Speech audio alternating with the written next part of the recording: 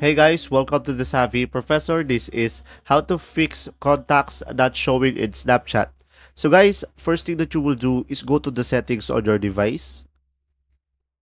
And then from here, just tap on the apps over here.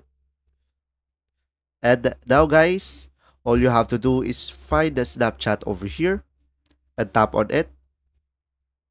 And then from here, just go ahead and tap on permissions. And from here, guys, make sure to tap on the contacts over here and make sure to allow this. And from there, you should be able to fix it. And now just open the application Snapchat. And then from here, just tap on the profile icon. And now, guys, just tap on the settings icon over here. And now just scroll down and tap on clear cache and tap on OK. And then from there, guys, you'll be able to fix the contacts not showing in Snapchat.